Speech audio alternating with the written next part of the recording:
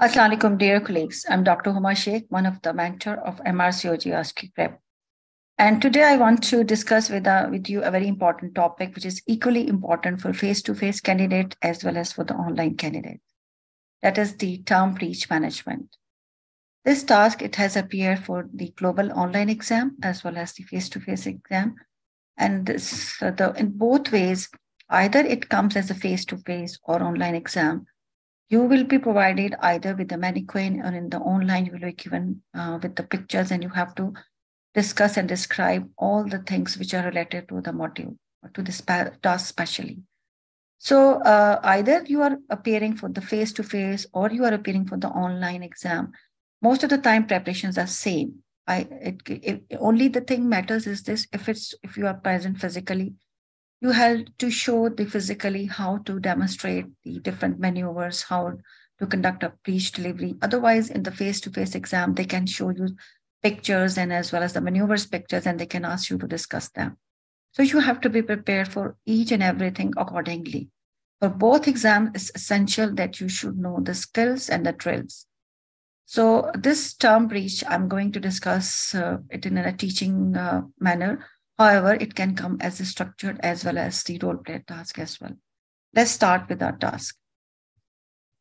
This is a simulated patient task, and your junior, 61 Rebecca, has come to see you. She wants to discuss about the breech part, how to counsel the patient at different options if she comes into labor, because she has seen a previous yesterday a breech birth delivery. The patient was grabbed at 2 with breech presentation at 5 centimeter dilatation. Her previous birth was also a vaginal breech delivery, which was successfully managed. You will be discussed and you will be tested in communication with your colleague, patient safety, applied clinical knowledge, and you have to teach your junior and apply to her questions. Always remember, in the teaching task, you are not a doctor and she is a not player. You are equally properly placed colleagues, and you have to show equal respect and love and affection to your junior. So you will be introducing yourself by your name, not by your saying that I'm a doctor. You will just introduce yourself that I am Sarah and you are Rebecca. So you will confirm a name and identity. You have to confirm what is the background agenda of the trainee. Is there any underlying hidden agenda which is working, whether she's being bullied or she's being humiliated by some seniors, or what is the specific reason, but she wants to discuss about this topic. You have to, rule out the hidden agenda. Otherwise, teaching your juniors and your trainee, it's a very common practice in NHS and every part of the world. You have to do some teaching to your juniors, because this is a process of giving your knowledge and gaining information and gaining respect from your juniors. So let's start our questions. First of all, along with this station, you will be provided with the mannequin, and you will be given a doll and a dummy of the pelvis, and they might have placed the baby in a breech position, and they can ask you what is this position and how to conduct a delivery. What is a assisted vaginal breech birth? What is a physiological birth? And what are the different maneuvers if there is any, if need arises? So you should be very much clear about that. And you have to answer all the questions which are going to be asked by your colleague. Along with the applied clinical knowledge, when you are discussing the breech birth, you are covering the safety points as well, because you're going to give her what are the precautionary measures, what are the contraindications, what are the side effects, what are the teams which should be present there, and what are the monitoring methods, what is the indications, what are the contraindications for vaginal breech birth. In this way, you are being tested for the safety as well. So be careful while you are discussing things. You should know each and everything. Let's start our task. First of all, you have to build a proper, friendly communication with your colleague. It should be a very friendly manner, so that the junior will be comfortable with you. If there is any hidden agenda, she will be comfortable enough to discuss her concerns and discuss her questions with you.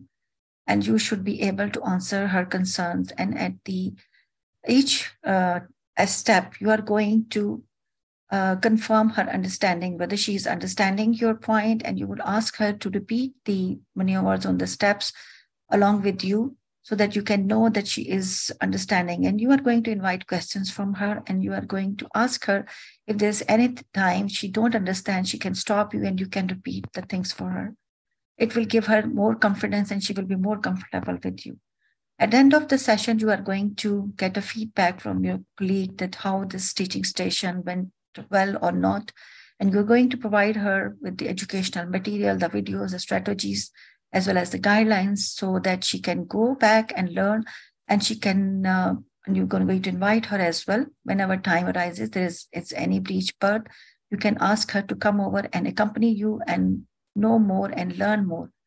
So in this way, she will be more satisfied and she will be more than happy to have a teaching session with her senior colleague, and she would give a good words for you. So let's start this. We're going to do introduction and setting the agenda. Hi, I'm Sarah, ST5, and you are? Nice to meet you, Rebecca. Welcome to the department. When did you join? How do you find colleagues' environment? Good to know that you're happy. It's good. You want to learn and improve your skills. Appreciate her eagerness for knowing. Is going to boost her confidence. You have to rule out the underlying agenda, any underlying bullying and undermining you by asking her, you are interested to know breech livery. May I know if there's any particular reason for that? Anything you want to share or anybody bothering you, I'm happy to assist you by all means, because we have Workforce Behavioral Management Committee, and if anything arises, you are going to support your trainee and you are going to discuss the underbullying and undermining in a proper way. There's going to be another session for that. So the questions which can be asked by your junior that she will be more interested to learn about the breech. What are the types of breech, causes and risk factors, and what are the indications for the vaginal breech birth? What are the options available for breech in labor, general, and how to conduct assisted vaginal breech birth? What are the complications and aftercare?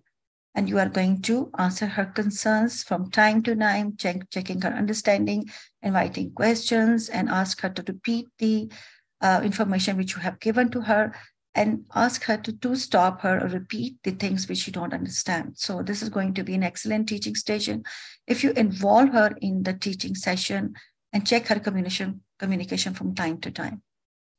So let's start the applied clinical knowledge. So you are going to provide information into chunks,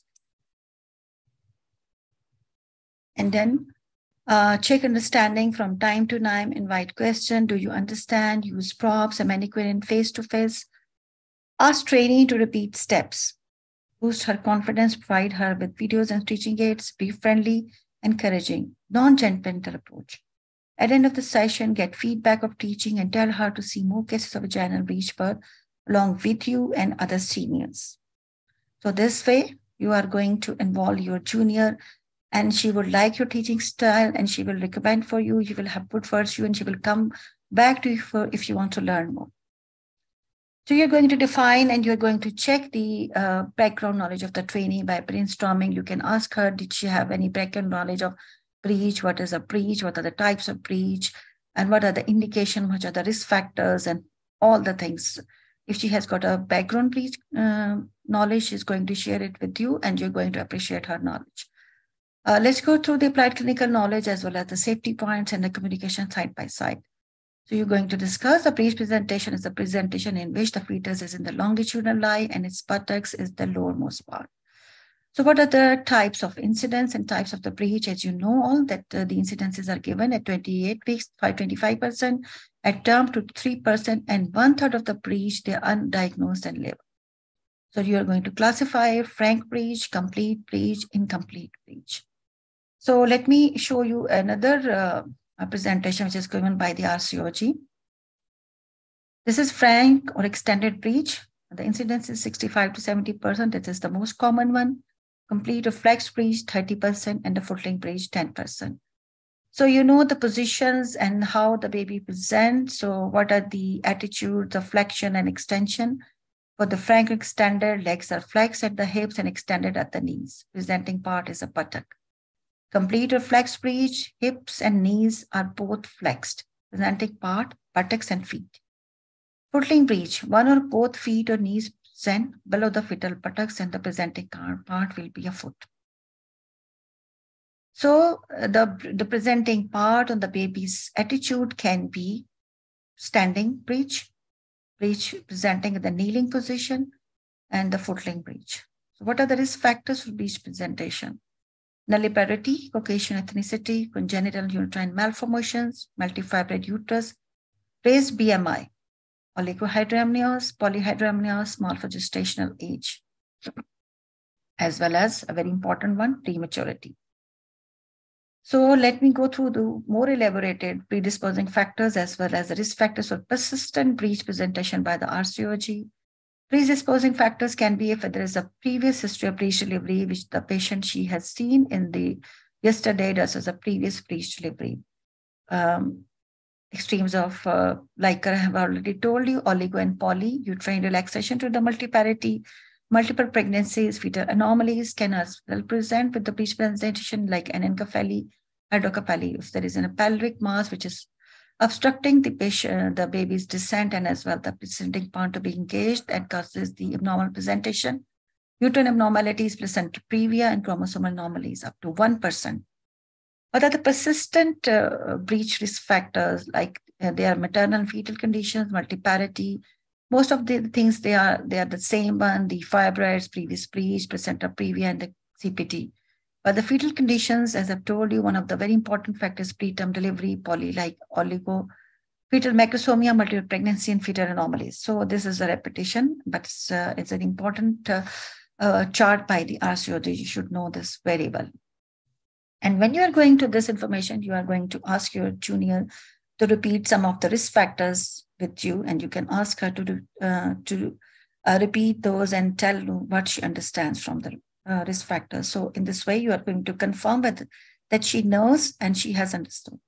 So what are the options for the term breech birth? When a patient comes into labor and if it's an indicator that the patient is in the early labor, and if the breech is non-engaged and the pelvis is adequate, and you have done the ultrasound, you have seen the liquor, the fetal weight, and as well as the placenta, then the options which you can be discussing with the patient that can be external cephalic version, physiological breech birth, assisted breech birth, and cesarean section. In the new talk 2033, there is the term which you come across, the breech clinic. So they have been the UK, they have formed the proper breech birth network, and that includes a breech clinic. So in which a patient who is being identified as a persistent breech, they are going to be discussed at the breech clinics, and they have specified a day, which are the Monday afternoons for these patients, so that they can come and discuss about the management options and the planning of their deliveries. So you can see for each hospital, each unit, there will be a designated person who is going to be responsible for the operation of this breech birth and as well as the management of those pregnant mothers. So it's not a universal one. For every hospital, there will be a different email or different person, or they can they have dedicated by name the persons to whom they should be contacted. Just to give you an example, if the patient is diagnosed in 34 to 39 weeks of gestation, then the unit or the maternity unit or the midwife or the consultant-led unit, anywhere where the patient is being seen, they are going to email to this concerned dedicated person at the breech clinics. And so that email will be monitored by the dedicated by name persons who are going to take care of that. So the mother will be contacted via telephonic within 24 hours. They will be sending a breech option information leaflet by email. They are going to arrange ECV. An appointment were given for next breech clinic, that is the Monday afternoon, so that they can discuss with the patient what are the options available and how to take care of her from 34 to 39 weeks onward. However, if a patient is diagnosed at the ultrasound, because 1/3 of the patient can come to you undiagnosed, as more than 40 weeks have been passed. So there should be a call, not an email. There should be a call to the concerned breech clinic immediately. And you have to inform and you have to arrange an appointment as soon as possible. So along with that, you are going to discuss within the information, which are the written information as well as the ECV will be arranged, and obviously after discussing and taking consent from the patient. So in this way, how the breech clinic works. So there's a dedicated breech clinics network as well. So I want you to know that because it's a new information just being given in the talk 2033. So when you're discussing with your trainee about the external cephalic version, you are going to tell her that according to the CleanTap guidelines and as well the recommendation of the RCOG, women with breech presentation at term should be offered external cephalic version unless there is an absolute contraindication. Successful ECV reduces the chances of cesarean section. So this is the talk 2033. So you are going to discuss, you are training what are the factors which are influencing the success of external cephalic version as well as decreasing the success. As I've told you, if a patient comes in advanced labor and she has a previous history of vaginal breech birth, she can go for and she is willing for another breech birth. You are going to take the consent, you are going to take her through the procedure for all the procedure, and you are going to let the arrangement of the skilled trainer to conduct the vaginal breech birth, and you have to discuss whether she wants to go for the physiological one, and you have to tell the assisted vaginal breech birth options as well, because there are any times when the need arises that she will be in the skilled hands and there will be assistance provided to her. So you are going to tell to your junior what is ECV, how you are going to offer her that's the turning a breech baby to cephalic by manipulating of the abdominal abnormal. It's often presented first-line management for breech presentation at term because it attempts significantly increases the likelihood of a vaginal birth. It's cost-effective, it's complete, and it's 50% successful. It is acceptable to most of the women. So you can see there is a algorithm which is being developed for the ECV. And they should be women who are going to be the ECV, they should be insured about the risk of the both maternal and fetus. They are low, and with there no repeated increase in the rates of low EPGAR score, low umbilical vein pH, submission to the neonatal unit, or perinatal death among exposed fetuses. And you will going to tell her there will be a mild degree of maternal discomfort, but this is the procedure is well tolerated. And you are going to do the maternal and fetal monitoring before the procedure and afterwards as well. So there is the risk of going for emergency cesarean section within 24 hours while following ECV is low. So current UK practice is to offer ECV from 36 weeks of gestation in primary gravida and from 37 weeks of gestation in multigravida. However, if a patient comes into early labor and the breech is non-engaged and you have ruled out all the contraindications and it's non-engaged, Liker is adequate, and the patient is having mild contractions and you have the skilled trainer available with you and the patient is willing for that, so then you are going to offer the ECV in patient in labor, but not in advanced labor, only in early labor, if all the favorable factors are there. But very important is this thing that you have to involve your seniors. You have to call for help. You have to tell your consultant, because this is a procedure which will be done by the senior persons, not by you. So they should be always, when you are teaching to your junior, you have to tell your junior what are her limitations, what are the limitations of ST5, and what are the things which are being done by the consultant and the seniors' help. And whenever there's a need arises, you should know when to call and whom to call. This is a very much important aspect of the teaching. As you can see, the factors increasing success of ECV, as I've already told you, there's an experienced, skilled operator, multiparity, and increased maternal age, non-engagement of the pre-procedural tocolysis, low maternal BMI, posterior placenta, flex complete breech FI more than 10. So what are the factors which decrease? Nulliparity, maternal obesity, extended breech, foot-link breech. You're going to tell her the extended cephalic version is done to convert a transverse lie or oblique lie or a breech presentation into a cephalic presentation by abdominal manipulation. So what are the prerequisites? This is the question which can be asked, and you are going to check with your training. So do you know what are the things which are important before attempting an ECV? What are the prerequisites? So you're going to see at least the gestation more than 36 weeks. There should be ultrasound to confirm breech and Liker and rule out contraindications. CTG pre and post ECV. Facilities to perform emergency C-section. There's only 0.5%, but there should be emergency protocols there available. So whenever need arises, you should be in a place where everything is available, neonatologist, theater, and then you can go for the emergency section if there is any need. Informed consent for the procedure and possible cesarean section. Should be informed the mother first, tell her about the pros and cons, and also for the availability of the cesarean section. Patient fasting more than 6 hours and NTD for an Rh negative mother. It's a protocol that, like for the, if the patient goes for the emergency, it's better that the patient should be kept for only on the liquid, as you know, that the extended recovery enhancement pathway shade, rapid recovery pathway says that only the patient can have the liquids prior. So it's better that the patient should be NPO. But if the patient has come into your labor and she has eaten something, then obviously anything which you are going to discuss, anything which you are going to do, that will be after informing your colleague, and that should be by your senior persons. So you can see this is the procedure. By this, the external version is being the poles are identified and the patient is patient lie down on the supine position. So, and by use of the hands in the clockwise pattern, the baby's lower pole and upper pole, so they are being rotated till you get the head down position, and you are going to confirm this head down position by ultrasound as well as the abdominal palpation.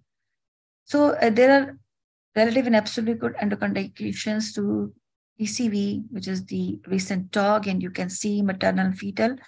So anomalies, preeclampsia, hypertension, if there is any history of bleeding prior, history of abruption, cardiac disease, obesity, previous resection, you are not going to attempt the ECV because there can be some absolute and some relative contraindications as well. Fetal, oligohydramnios, growth restriction, ruptured membranes, abnormal CTG, major congenital anomaly, hyperextension of the neck, macrosomia, more than 4 kg, and restrict knuckle cards. So on all these conditions, you should tell your junior that these are the risk factors and these are the contraindications to perform external phallic version, and you are not going to do that when the things happen. So after explaining to that, the junior can ask you, what are the alternative, the ECV, if the patient decline ECV, but it's not for the patient in advanced labor, it's for the patient who have come to from 32 to 35 weeks, and there's a persistent breach, you can offer the moxibustion. What is moxibustion? Moxibustion is ancient Chinese therapy involving burning dried mugwort at a specific acupuncture point on the tip of the fifth toe with the dermatome and blood innervation 67. It's hypothesized that this encourages the release of the placental estrogens and prostaglandins, which causes stimulation and uterine activity, and as well as the fetal activity. However, there's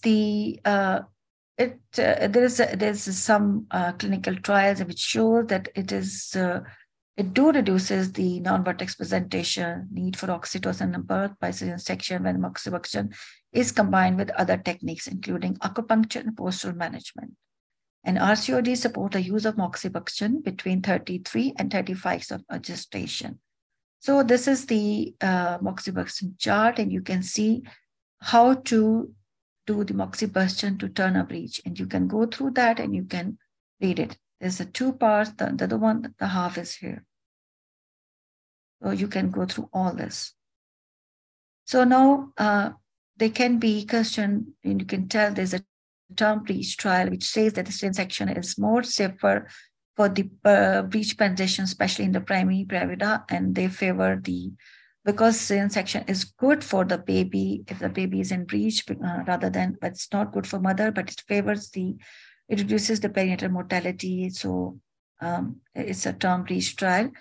So they say that the absolute risk of emergency cesarean section in the 24 hours following is low.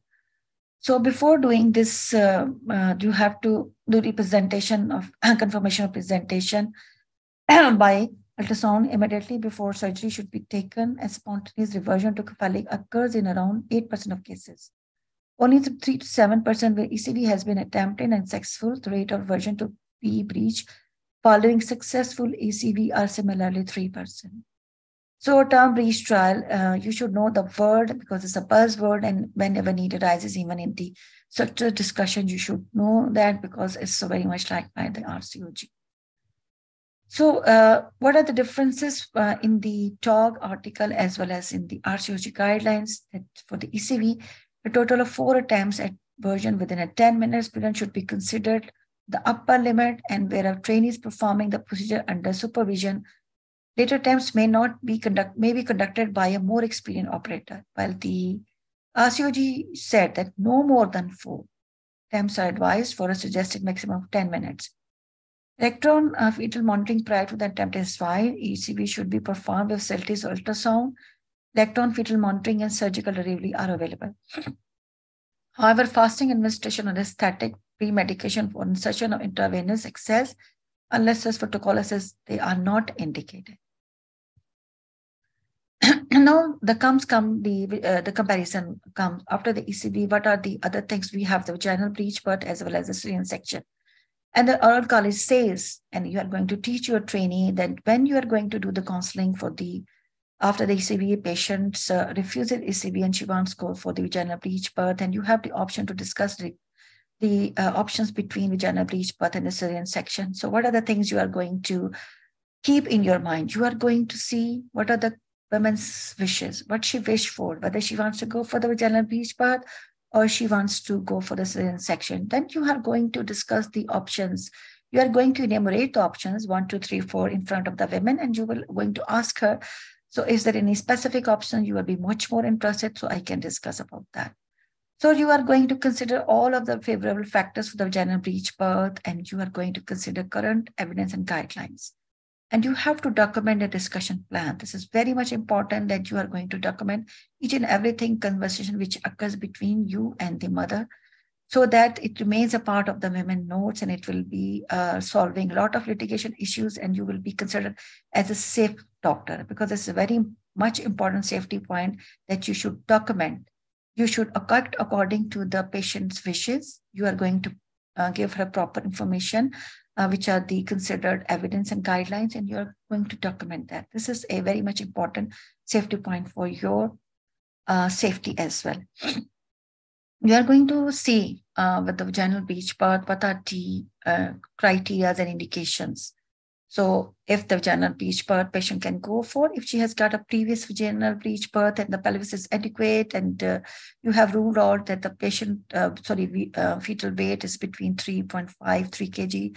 If more than 3.8, that it's not good for the vaginal breech birth. Cervix soft and effaced, adequate maternal pelvis, no high-risk pregnancy, malformed fetus, or dead fetus.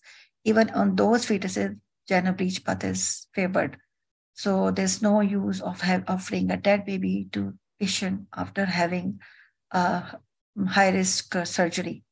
So cesarean section, all primary gravida with breech, this is the breech term trial, birth, which is called the GTP, premature birth, you are going to offer cesarean section, big baby, cervical unfavorable, inadequate pelvis, high-risk pregnancy, bad obstetrical history, early primary gravida, early rupture of membranes, breach associated with IUGR, and footling breach. These are all indications for cesarean section.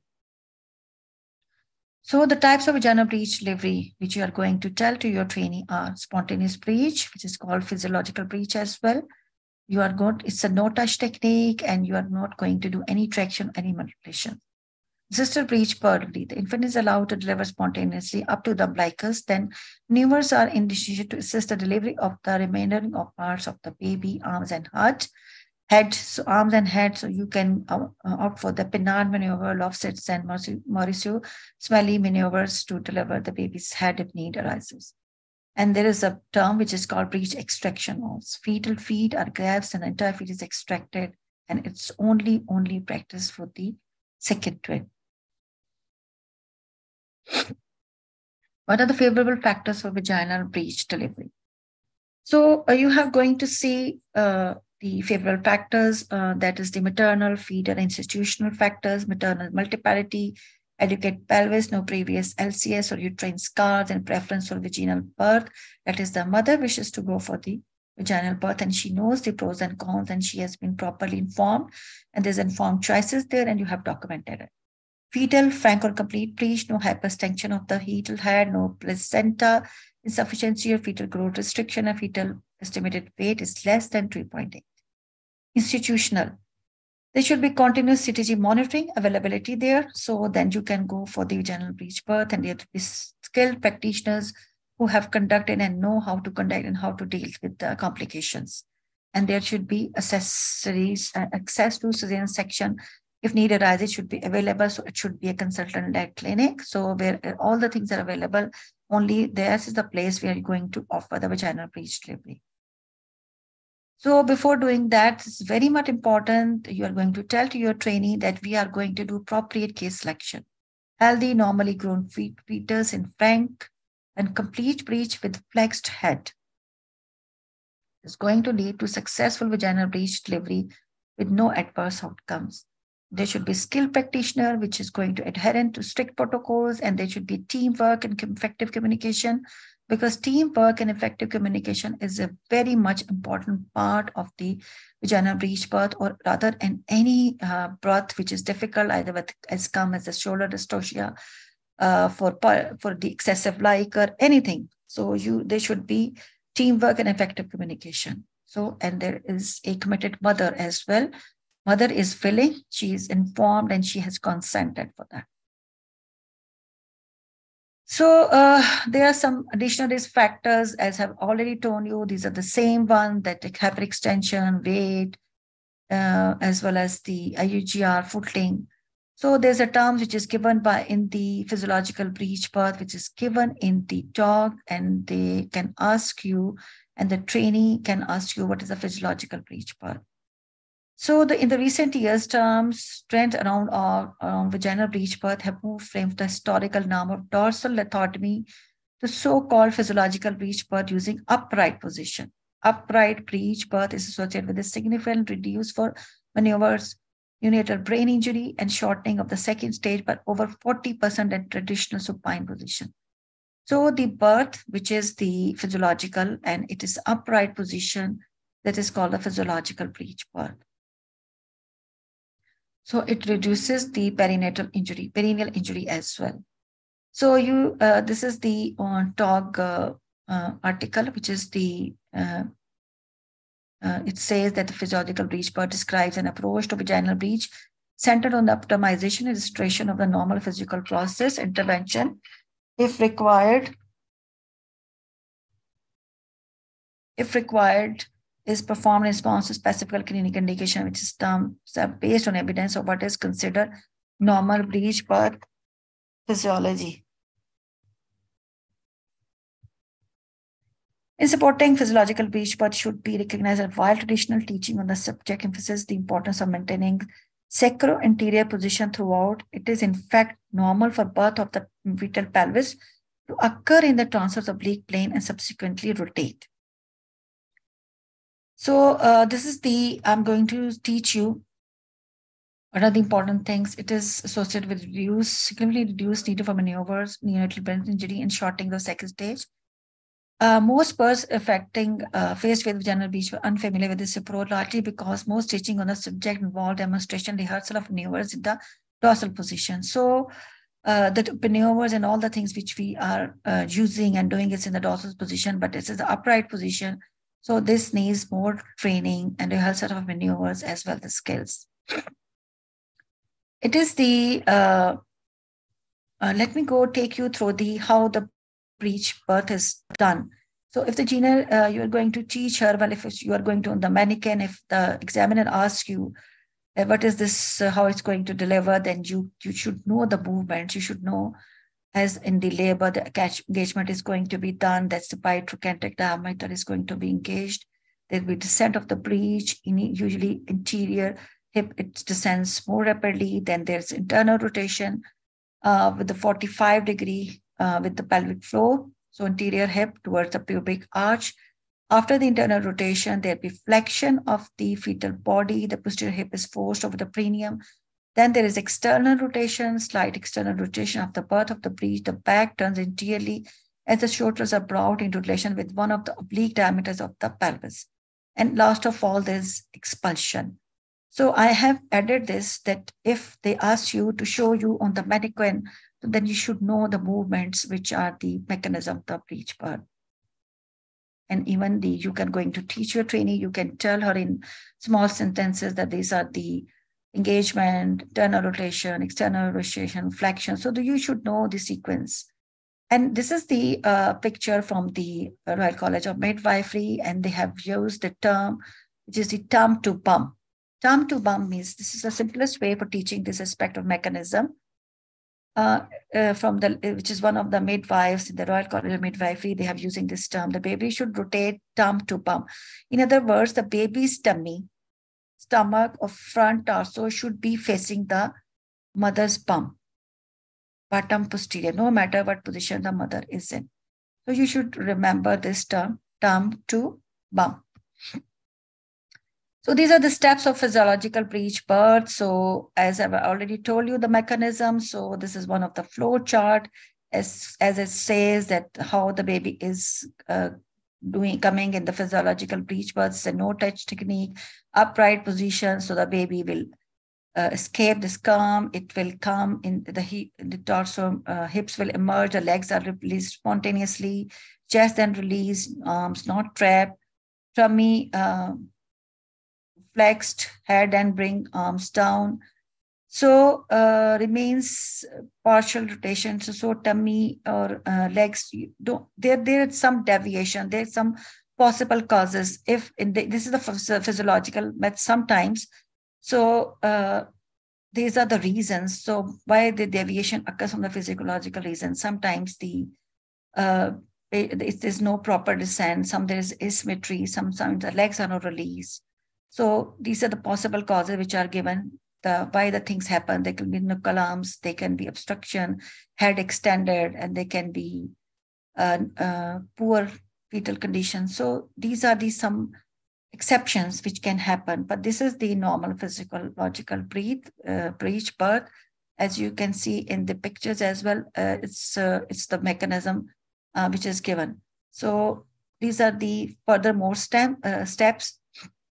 You are just going to hold. You are just going to support the coming baby. You are not going to do any of the maneuvers. You are not going to do any sort of extraction. So this is called a physiological breech birth unless there is need arises. So only you are going to support. Like you can see the arms are released spontaneously. Then the head is coming spontaneously. Head releases spontaneously. Baby then pause to the mother. Cord intact during resuscitation. So sometimes the exceptions and the deviations which are given, that is the flow chart.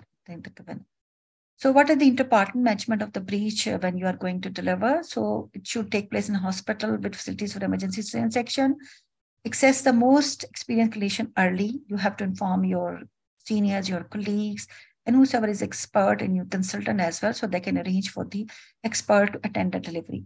There should be continuous fetal monitoring, should be offered to all women with a breech presentation. Fetal blood sampling from the buttock is not advised. So this is another safety point. These are all safety points plus your applied clinical knowledge. So you have to merge all these things and you should know what to say and when to say. I'm giving you a lot of information that you have to squeeze out what is required according to the station and your time management. So in the interpartum management of breech delivery, you are going to see the maternal position, semi-recumbent on all four position is adopted as per the experience of the practitioner. That is the old 2017 guideline. Upright maternal position, 8%. So this is the physiological breech birth. So in which you are going to offer the upright position. So women should have a choice of analgesia and labor. Epidural should not be routinely advised. So there's no sufficient evidence. It should not be routinely advised unless mother asks for there is some indication. Cesarean section should be considered if there is a delay in the progress or descent of the breech at any time in the first and second stage of labor. You are not going to offer any induction. Only you can do augmentation in consultation with the consultant. When you see there is bad effort, maternal effort, uterine contractions are not proper, then only after having a discussion with your senior and the colleagues and the consultant, then you can offer the augmentation. Only if the consultant allows you. Otherwise, cesarean section is the best modality if you see that there's poor maternal effort and the descent is not proper. Second stage management, delay effective pushing until the breech has descended to the pelvic floor. Episiotomy should be performed when indicated, not routinely, when indicated. While handling the breech or the umbilical cord, that can cause the spasm in the cord, and it can disturb the acid-base balance of the baby, and we can get acidosis as well. So you have to keep the warm gauzes over there, and you will avoid the cold touching, and as well as you have to protect the cord as well. It should not be routinely used breech extraction. It causes extension of the arms and the head. So it should be hands-off technique. This is all from the RCOG. This is the physiological breech algorithm. You can go through that. It has the new talk 2033. That is the term tuber met nipple line, and you know all the things which are given. How you are going to look for this is all physiological. How everything is done spontaneously. But as you can see, I have already shown you if there are exceptions and you need manipulation, it's all given over there. You can go for that. So there's a difference between TOG and guideline regarding the intervention, which I want you to remember, because your trainee can ask, and even the examiner can ask you. A delay of 90 seconds or more at any stage following birth of the fetal pelvis is likely to require intervention. This is given in the new talk. Thus, a more cautious approach is required in supporting vaginal breech birth using physiological principles.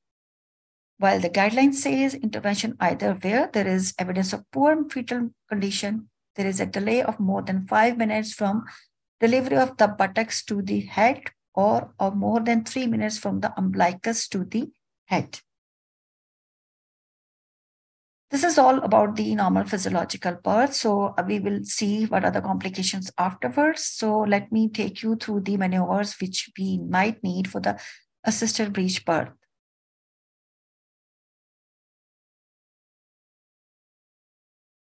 In the upright physiological breech birth, sometimes it so happens there is some deviations, some reasons, like I've shown you, if there are knuckle arms, there is head entrapment and the extended arms.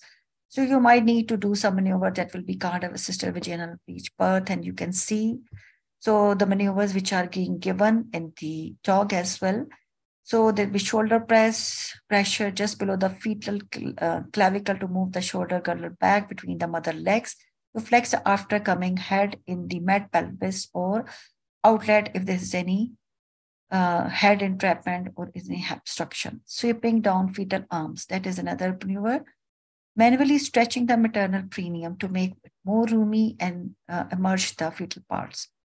Sometimes you might need a fundal pressure on the abdomen. I will show the maneuver next. And you have to lift the buttocks as well to assist shoulder pressing. Lifting maternal buttocks up towards the sacrum, sweeping the perineum over the fetal head, that can help you and assist in the delivery of the obstruction and rule and to cover up the obstruction as well. Then there are modified Mary-Smalley maneuver. You are going flexing the fetal head by elevating the occiput and downward pressure on the maxilla. That is the mechanism.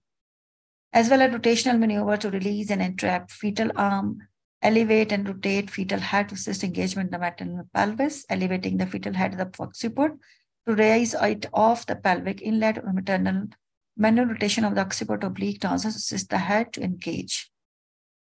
And conversion into supine maternal position. If in the physiological breech birth, anytime you think that you need the maneuvers, you have to convert this upright position into supine maternal position to apply for the maneuver. It's not possible that you can do these maneuvers in the upright position. Handing over to a more experienced professional, scoop and flex, internal flexion of the fetal head by sweeping one hand over the parietal bone and pressing down on the forehead sin support. And they can be in need of episiotomy as well to make it more roomy when you are doing the maneuvers. So this is the Lofset maneuver, and they can show you some pictures and they can ask you in which you are going to rotate the baby through 180-degree and clockwise, anti-clockwise to release the interior posterior arms. And you can see it should only when the inferior angle of the scapula is visible underneath the pubic arch. This is a safety point. You should know that. The baby is grasped using both hands by femoropelvic rib, keeping the thumbs parallel to the vertebral column. And you can see this is the first picture, and you can see the second picture, and you can see the third picture. The baby is lifted up slightly to cause lateral flexion. The trunk is rotated to 180-degree, keeping the back interior and maintaining downward traction. The secret is you have to keep the baby back interior all the time. This will bring posterior arm to emerge under the pubic arch, which is then hooked out. Turn is then rotated in the reverse direction, keeping the back interior to deliver the anterior shoulder under the pubic. This is for the stuck shoulders. And when the baby has delivered till the umbilicus and you can see the nape of the neck, but the arms are stuck, then you are going to use the Lofset maneuver. For the aftercoming head, you have the different maneuver. Then is the Morris's mallet, there is the frontal pressure, as well as you can use the forceps. The Morris's mallet maneuver, you can see the A picture, B picture, and C picture, and you can see you are using your both hands. With the non-dominating hand, you are going to hold and support the baby, and the dominant hand, one of the hand, the non-dominant, you are going to support the baby, and you are going to you use your fingers to press the malar eminence and as well as the chin of the baby to give the flexion of the fetal head. And in this way, you are going to bring out the baby in an arch, in a sort of arch. So this is the normal physiological way how you are going to rotate and bring the baby down. So you can see delivery of the aftercoming head using the MSU maneuver blade. Now the fetal head is being delivered. Flexion of the head is maintained by suprapubic pressure, provided by an assistant, and simultaneously by pressure on the maxilla on the posterior of the apparatus is applying traction. So in the both ways, either you can use your both hands or you can ask one of the assistant as well to give some sort of pressure on the suprapubic region so that it will aid, it will help in the extended head to become flexed, and it will help you in applying this maneuver and the delivery. Remember this, the safety point in this, that do not insert the finger into the mouth of the baby. It will cause a dislocation of the jaw, as well as don't do any extra sort of traction. It should be along the axis of the maternal pelvis and the baby, and don't do any sort of excessive lateral tractions. And you should be experienced and trained, and don't use unnecessary force because it's going to damage the plexus as well, the neck muscles. It's going to damage the shoulder as well as the clavicle and the baby's head. There can be encephalopathies and ischemic injuries as well. So you should know when you are doing this, and I'm not asking you to do that, but they're going to tell you training that it should be by the experts who know the maneuvers. So there's a Berndt-Marshall maneuver as well, and there's a fundal pressure which is being applied to the fetal head that against the nape of the neck that causes the flexion and the release of the baby's head. The Berndt-Marshall procedure, as you can see that in this the baby is allowed to hang until you can see the hair at the back of the neck. Then you are going to hold the feet of the baby and you free his mouth and suck him out, and then swing his head clearly. So this is the Berndt-Marshall method. It's another maneuver for the baby. And last of all, there is the forceps for the aftercoming head. And the forceps which are being used, these are the Keelan and Piper's force. The question can come to you, what are the difference between two forceps? And you should know that the Keelan forceps has a small pelvic curve and sliding log, suitable for head with little bit molding. It's more commonly used for rotational deliveries, and it needs correct incentivalism as well. And the Pipers, this is a long curve, so that it allows the application of the aftercoming head of the breech and delivery. However, Keelan can also be used, but the best one is the Piper forceps. So this is the maneuver which is being shown to you. Now, with the vaginal breech birth, if excessive traction is applied, and you can see the birth injuries from mismatched breech presentation can cause trauma, brain bleeds, oxygen deprivation, hypoxic, ischemic encephalopathy, seizures, and cerebral palsy. I'm going to give you the more details afterwards. Now, let's talk a little bit about the cesarean section. The patient opts for the cesarean section. You are going to teach you the training that you're going to discuss with the cesarean section with the term breech trial. There's a section which is the safest option. It has to complication and side effects for the mother and a little bit for the baby, but it's more safer for the baby rather than a vaginal breech birth. So while most breech deliveries, the cesarean section are straightforward, additional steps may be required in some cases, largely mimic those delivered by. Sometimes, even for the cesarean section, you have to do some maneuvers to release the the bring down the shoulders as well as the legs and the aftercoming head of the baby. Sometimes, even with the cesarean section, you have to use the five forceps as well to deliver the aftercoming head. Avoidance of hyperextension of the neck and under pressure on the thorax abdomen are similarly recommended for the safe cesarean section breech birth. So risk associated with the cesarean section that can be maternal as well as the baby. For the baby, I'm going to discuss the specific risk factors or the complications further. For the mother, as you know, you are going to tell her that there can be risk of infections, bleeding and clots, bladder, bowel injury. There can be amniotic fluid embolism and the reaction to the anesthesia as well. And there can be future need of cesarean section. The next pregnancies, uterine rupture can be there if in the next pregnancies, patient has a section and she opts for the labor, and they can be risk of that, placental problems, placenta previa and accreta, ectopic pregnancy can be there, stillbirth and preterm birth. So baby can have altered immune development, increased chances of developing allergies and asthma, and reduced gut mechanism, microbiome diversity by means of cesarean section. So what are the neonatal complications of breech delivery? That is the a more elaborate information you are going to give your trainee, and if you're going to discuss with the in the structured discussion as well, if need arises. I don't want you to learn and memorize all of that, but whatever you will read, some of the things will retain in your mind and they can help you in answering the questions.